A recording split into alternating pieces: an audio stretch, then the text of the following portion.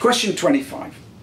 With the advent of modern physics and the contradictions to classical physics, has there been any change in chemistry? Is there any scope for further change? If so, where? Well, you know, I'm not a physicist. I'm sort of like, I don't really fully understand the contradictions with classical physics. I mean, I think my feeling is that, and I think it's true in the Bohr correspondence principle, that classical physics is an extreme form of quantum mechanics in the bulk regime. So there can't really be a contradiction. I think it's just that physics started from things you could see and doing experiments, and as we got rather cleverer, people like Dalton and others realized that gases were made of very small things that we couldn't see, and then we had to conjecture this. And in fact, it's interesting to think about chemistry, because I think the chemist is really a bit different from many other people, because we do think in terms of this invisible molecular world. An example is water. When I look at a glass of water, I instinctively am still thinking about the water molecules and the way in which these interactions occur, and that the bulk effect of this fascinating texture of water is a consequence of the hydrogen bonding behavior. And water feels different from acetone and petrol and other liquids, and so chemists have this molecular perspective, and I don't know when I got it. You know, it sort of somehow it couldn't have always been there, but somehow you glide into this molecular world and see things in a different way from most other people, even probably physicists and biologists. And that's interesting. So I'm not sure I'm able to answer that question between, I think, the quantum world and the classical world. I do know, because I'm a spectroscopist, that I've studied the interaction of radiation with matter, and by looking at the patterns in the spectrum and by analyzing them, we come to a conclusion about the structure of the molecules, so that the bond lengths are this length, and I understand the motion of these things. And then, but in a sense, it's a bit of an abstract world, and by looking at these spectra and analyzing the data and coming up with bond lengths between atoms in molecules like, say, thioacetaldehyde, one of the first molecules we looked at, where we determined the structure, you sort of forget that it's a quantum picture, and that you think of it in terms of a physical object, but you know that it's oscillating and it has these particles. So somehow you are locked into a classical picture of the molecular world,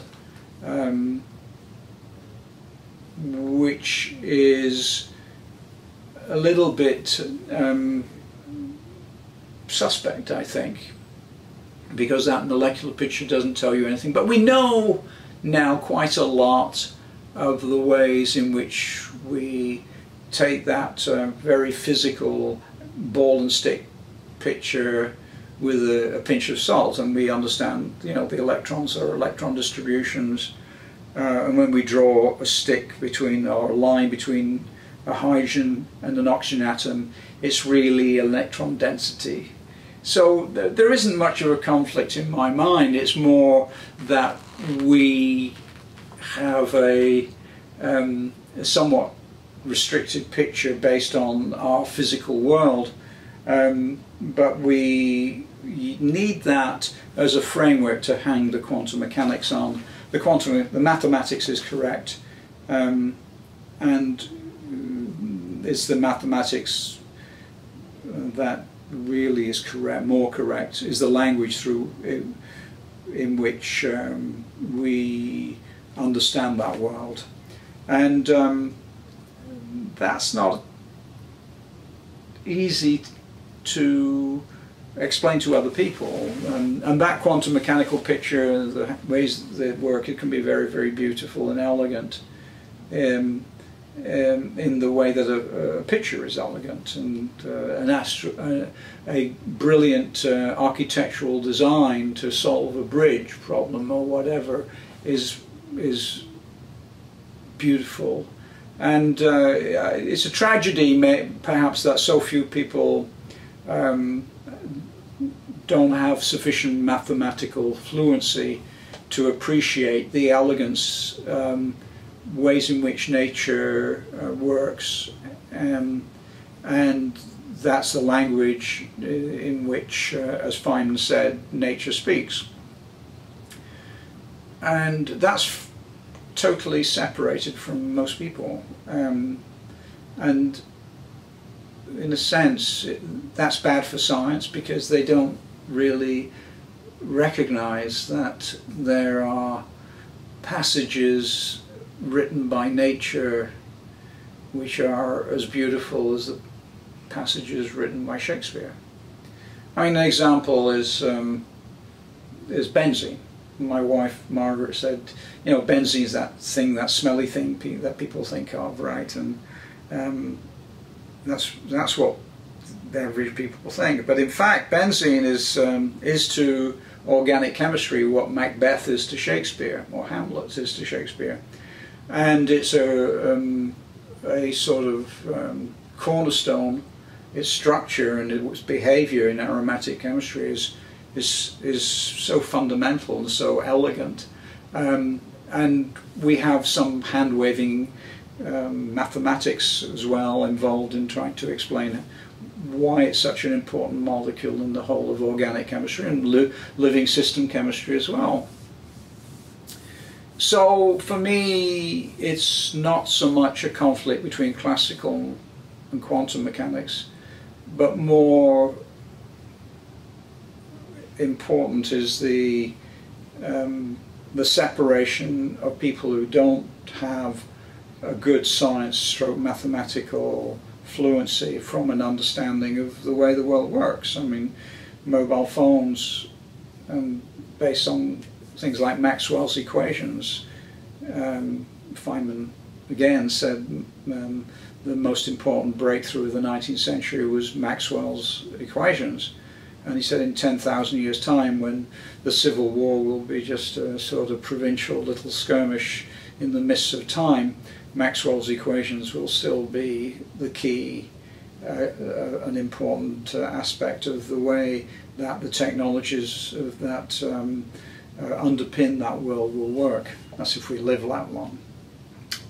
I hope that will do. It's not much of an answer to your question, but it's usually the case. I don't often answer the questions that I'm asked. That's probably because I don't understand the questions, or maybe if I do, I don't know what the answer is. So I usually answer something else. Question 25. With the advent of modern physics and the contradictions to classical physics, has there been any change in chemistry? Is there any scope for further change? If so, where?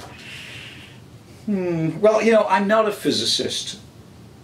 I'm sort of like, I don't really fully understand the contradictions with classical physics. I mean, I think my feeling is that, and I think it's true in the Bohr correspondence principle, that classical physics is an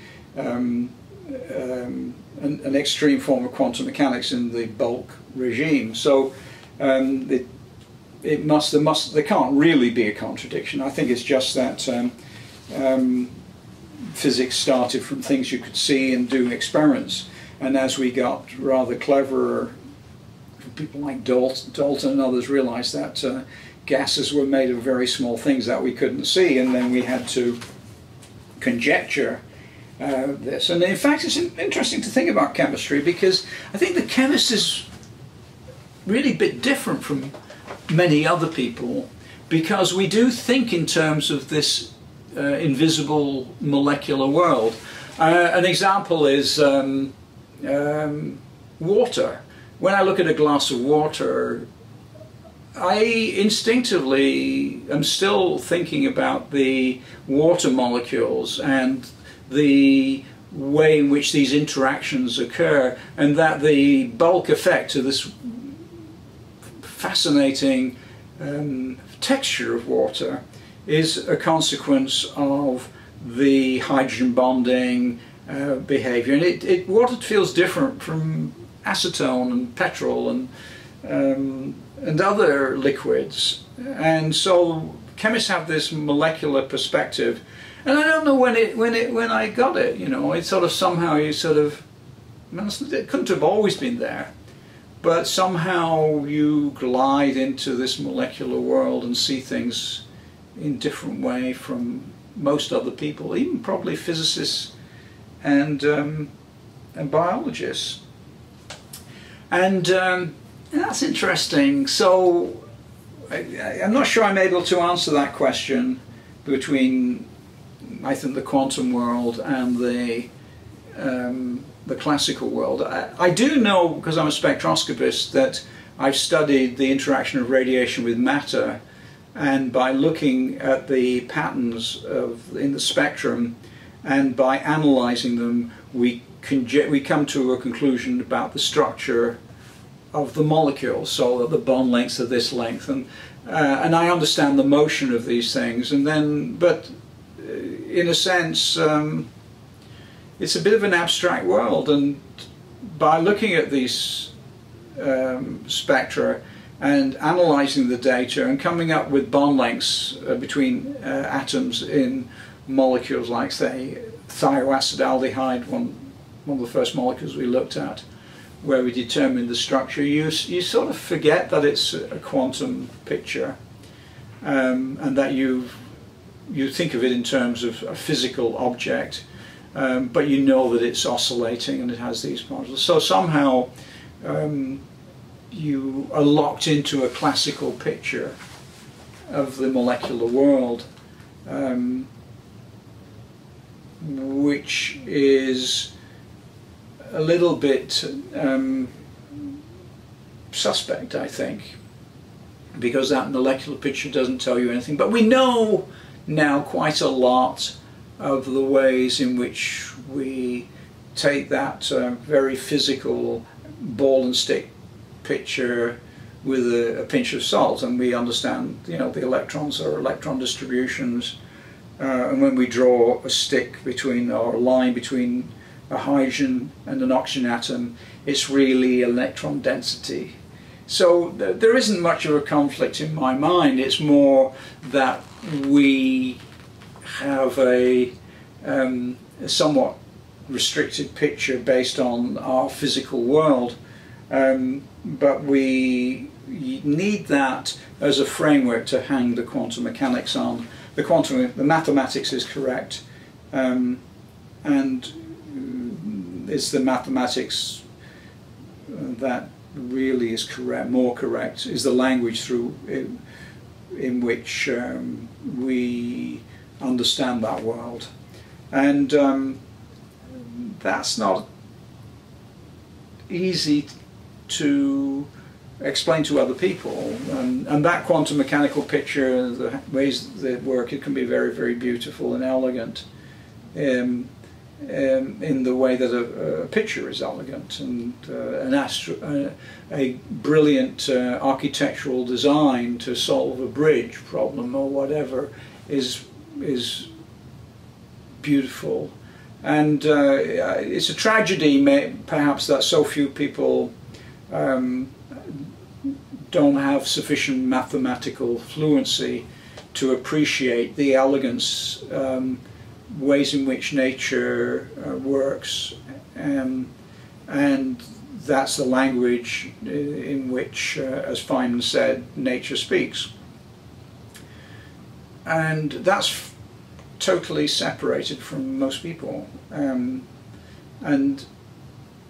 in a sense that's bad for science, because they don't really recognize that there are passages written by nature which are as beautiful as the passages written by Shakespeare. I mean, an example is is benzene. My wife Margaret said, you know, benzene is that thing, that smelly thing that people think of, right? And that's what the average people think. But in fact, benzene is to organic chemistry what Macbeth is to Shakespeare, or Hamlet is to Shakespeare, and it's a sort of cornerstone. Its structure and its behavior in aromatic chemistry is so fundamental and so elegant, and we have some hand-waving mathematics as well involved in trying to explain why it's such an important molecule in the whole of organic chemistry and living system chemistry as well.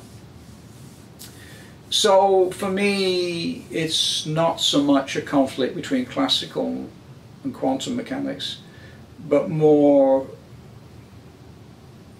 important is the separation of people who don't have a good science/stroke mathematical fluency from an understanding of the way the world works. I mean, mobile phones, based on things like Maxwell's equations, Feynman again said the most important breakthrough of the 19th century was Maxwell's equations. And he said in 10,000 years' time, when the Civil War will be just a sort of provincial little skirmish in the mists of time, Maxwell's equations will still be the key, an important aspect of the way that the technologies of that underpin that world will work. That's if we live that long. I hope that will do. It's not much of an answer to your question, but it's usually the case. I don't often answer the questions that I'm asked. That's probably because I don't understand the questions, or maybe if I do, I don't know what the answer is. So I usually answer something else.